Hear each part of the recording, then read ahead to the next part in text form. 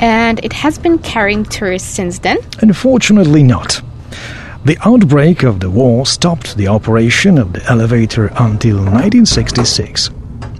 Since then, the elevator was used only for a few years, because the destructive action of the sea washing away the cliff made it impossible to continue its operation. Ultimately, the elevator collapsed in 1982.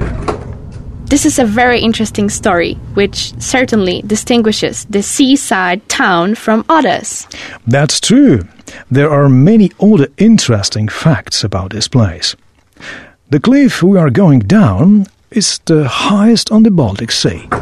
It is 33 meters high and today is accessed by 300 steps. The Ostrębie Cliff is a wonderful viewing spot and a pearl for nature enthusiasts who can observe various species of plants, birds and animals from here.